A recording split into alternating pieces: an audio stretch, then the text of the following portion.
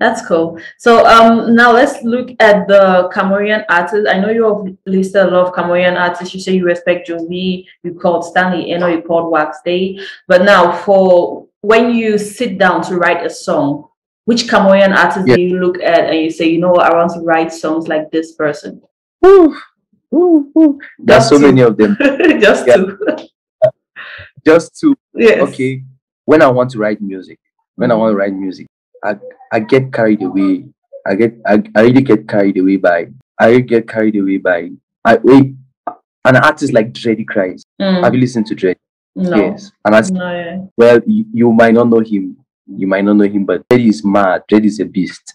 Mm. That's music in his pure definition. Dready, I love Dready so much. No homo. I love his art. I love what he does, the how he does it, and everything about it.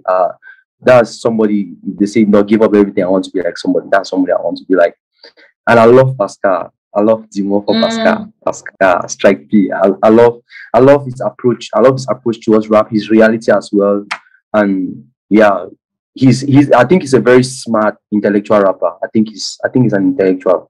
Mhm. So I really get moved by his mindset as well, the way he perceives his perception of his reality and the way he interprets it. So I actually get carried away. Yeah, those two Mm. people are carried. Talking about Pascal, what do you think about him giving up on music? Well, it's a man. I cannot judge him. Men Mm. have their own problem. Not judge a man. We will Mm. accept a man for. So he has told that he has. But I don't really want to believe he has given up. I don't want to believe that. It's a Right. temporal. It's a break. It's a temporal break. I Okay. think he'll back one day with an album, something like that. So Mm. just Yeah. So we're all Pascal fans, and we hope that that's the case. So